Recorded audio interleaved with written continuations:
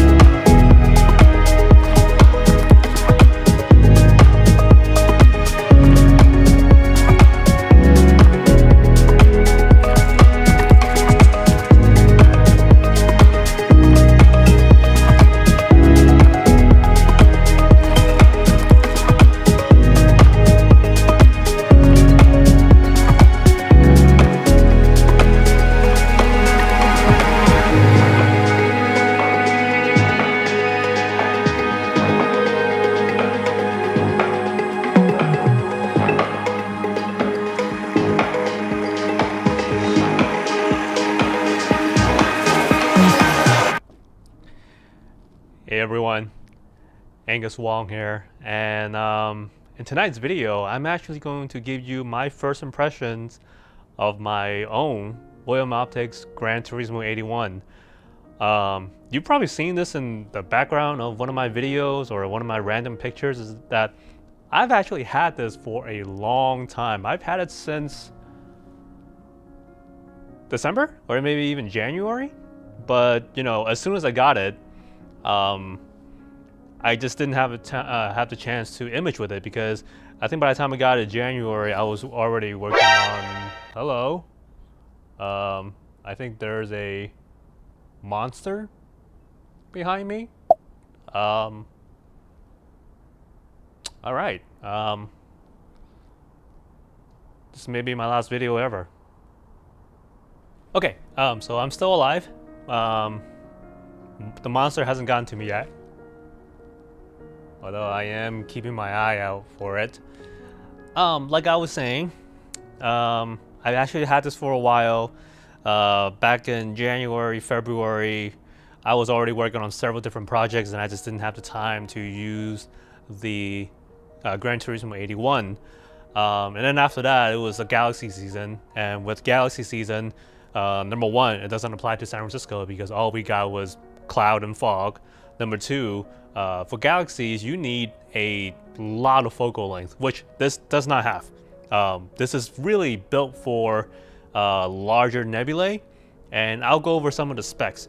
But I think with this coming fall and winter, I'm going to make a lot of use out of this, so that's why I want to do a first impression video right now, and then obviously follow that up with more of a long-term review, and I'm really looking forward to it, because I think everybody should have an 80mm refractor in their library of telescope, because I think with an 80mm refractor, you're going to be in that sweet spot for a lot of the emission nebulae that will be coming up during the winter season. So I'm going to quickly go over the specs. This is, as I mentioned, an 81mm refractor. This is a triplet design using FPL53 glass. I think it's one FPL53, and then maybe like another one or two of FPL51. But either way, this should give you amazing color corrections, being a triplet design after all. And then this is a f5.9 focal ratio. So when you multiply the focal ratio plus by the aperture, you get around 478 millimeters of focal length. And in that range, around 500 millimeters of focal length, the monster is sharpening its claws. Okay, I'm gonna make this quick because I fear for my life. Oh, it's not a monster, it's just a cat. Hey, buddy. That's my neighbor's cat. I don't know if you guys can see it, and it's ignoring me, even though it was my backyard.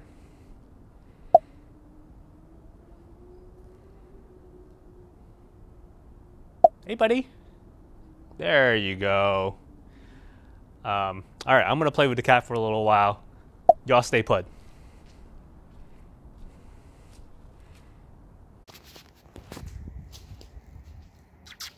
Hey, buddy.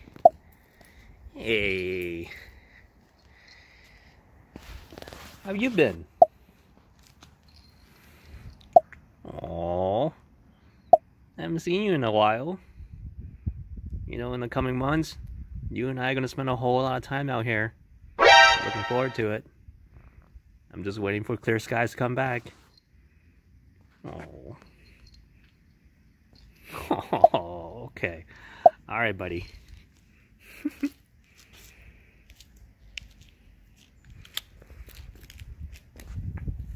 Come here.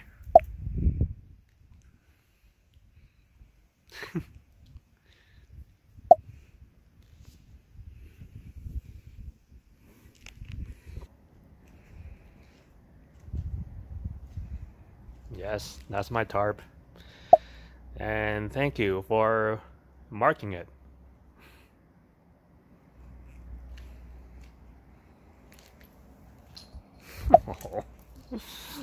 Oh, why are you so adorable?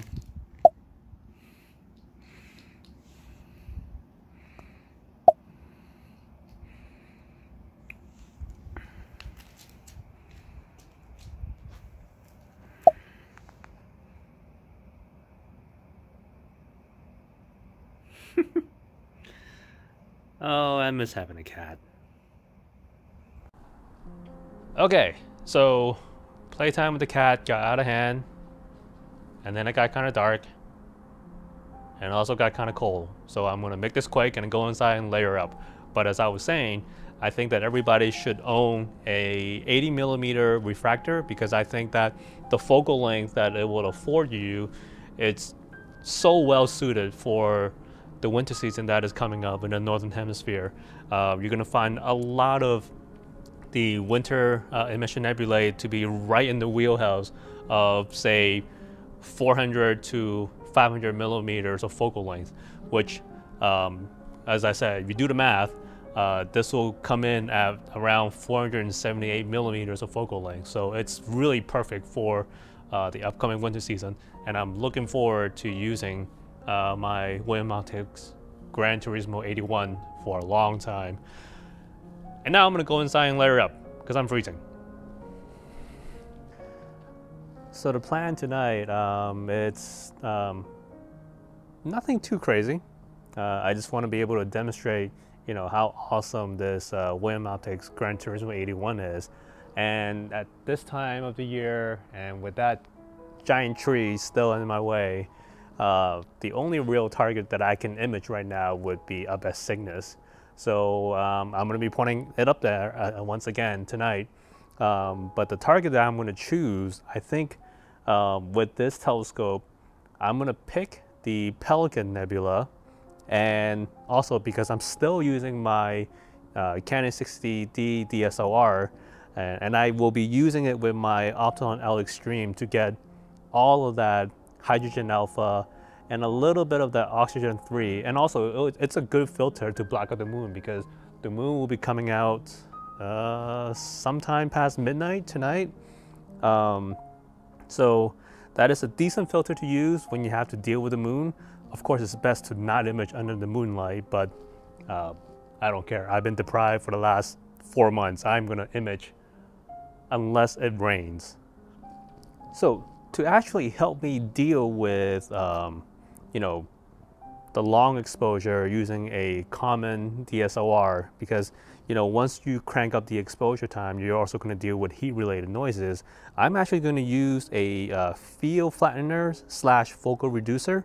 What this is going to do is going to lower the focal length from the original 478 to, I think, well, whatever 478 times 0.8 is. I think it's around like 380 millimeters focal length. So I'm going to lose a little bit of the reach, but the flip side is that, and the reason why I'm doing this is because now I have a system that is the original f5.9 times the 0.8 focal reducer, which gives me a focal ratio of about 4.7. So this entire system becomes a 4.7 optical system, and that's really going to help lower the exposure time that I need and help my DSLR to sort of deal with that heat related noise, because it is actually, I said earlier that I was getting cold, but it is a relatively warm night. It's about 60 degrees Fahrenheit. That's pretty warm for a DSLR, especially when you're dealing with long exposures. I hate the summer nights because when I'm out here, I'm just being feasted on by mosquitoes. And I don't even think San Francisco is known for mosquitoes, but I've been out here for less than half an hour, and of all spots, they got me right next to my eye, right nearby my temple, which is probably the most annoying spot ever. So I'm covering up. Anyways, before I actually start the imaging session, I want to quickly show you guys why I think, an 80 millimeter refractor, and especially the GT81 with this triplet apochromatic FPL53 glass, it's going to look really awesome whenever you point it up in a night sky. And I'm going to show you a target, the Pelican Nebula, that I'm going to image tonight and how it's going to frame up. So I'm going to do this. And then in the stellarium, I already have GT81 selected. It already has my focal length. Now remember, I'm not going to be using the 1-to-1 field flattener because I want to lower the focal ratio so that I don't need too long of an exposure time. So I'm actually going to select this 0.8, which is something that I enter myself. You can do that for yourself as well. And this is how it's going to frame up. This is about 380 millimeter of focal length. And I think that's going to look really nice. I'm going to capture the entirety of the bird looking thing and a little bit of, this extra nebulosity over here, which I think will look pretty cool. And it looks like I'm going to get a little bit of the North America nebula as well. I don't care. My main focus here is the Pelican Nebula. And let's see, I'm going to try to frame it up against the edge. Well, I don't know yet. You'll see how I frame up when I show you the final picture. Oh, before I forget to mention, as with all William Optics refractor, you get this bath knob mask that is designed specifically for your refractor, and I cannot tell you how handy this is when it comes to focusing.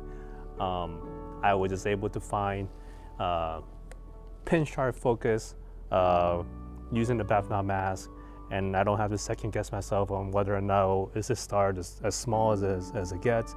No, but with a bath knob mask, you see the spikes, or so I like to call them kitty's whiskers.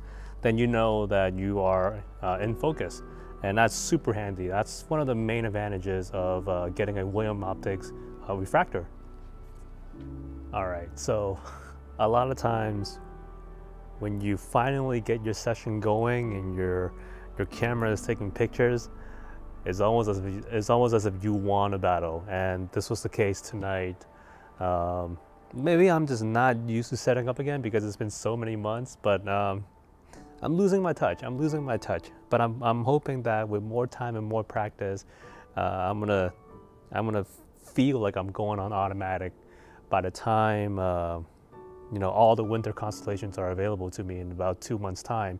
But anyways, so my plan for using the focal reducer worked because I'm now taking 3 minutes exposure at ISO 3200 on my Canon, and that's about as high as an exposure as I'm willing to go, just to try to keep some of that noise down. But yeah, I think that, you know, the image will turn out pretty good. And if I remember correctly, Pelican will set behind the rooftop of my house at around 3:30 a.m. and that's when I will come back out here to take my darts. I'm not going to film that because it's 3 a.m. I don't want to wake people up. I don't want to be talking in the yard. But yeah, I hope you found this video useful. If you're in the market for an 80mm refractor, really consider the William Optics Gran Turismo 81, the triplet design, the FPL 53, and you know, like the way I started this video, the look and appeal of it, there's something about William Optics that really just calls out to me, and I hope that it calls out to you as well. And with that, I'll see you guys next time. And as always, I wish you all good health and clear skies, everyone. Take care.